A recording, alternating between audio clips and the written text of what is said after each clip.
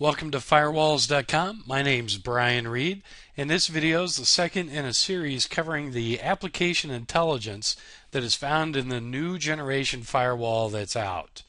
If you recall in our first video, we showed you that by simply creating a firewall policy to allow users to browse the internet, they can do much more than just browse websites. They can run music applications, they can access instant messengers, and so on. So in this video, I'm going to show you how you can use this intelligence to actually create policies that will block access to those applications running over the standard port HTTP or HTTPS. So let's go ahead and do our example here. I'm going to go to one of our desktops and I'm going to open up the browser. As you can see, we're going to an HTTP website.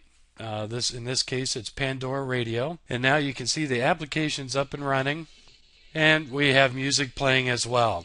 So let's go ahead and close that. And if we go back to our Sonic wall, in this case, we'll pull up our list of applications. And you can see we have Pandora Radio that it identified. So if we simply select that application, say create a rule to block it, and hit create rule, then we're done. So if we go back to our desktop and fire up the Pandora Radio, it should be blocked.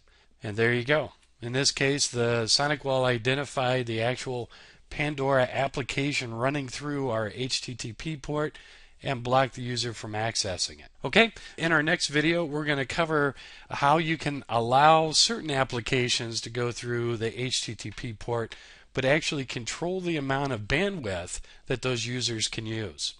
Okay, if you have any questions or comments, please enter them in the section below, and have a great day.